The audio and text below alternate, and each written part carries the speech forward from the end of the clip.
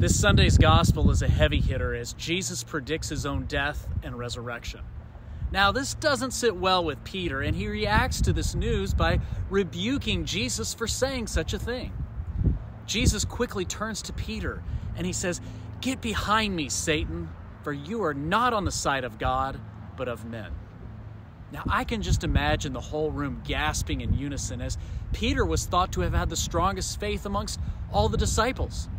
Yet here we have Jesus calling Peter out and telling him that he's got it all wrong.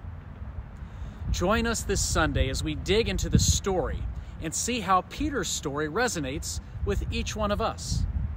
We too are imperfect and cause detours in Jesus' ministry from time to time, but we're the living stones on which this earthly church is built. And when the storms of life pass through, we will remain standing.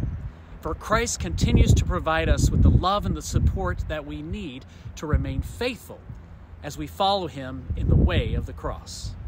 We will see y'all on Sunday.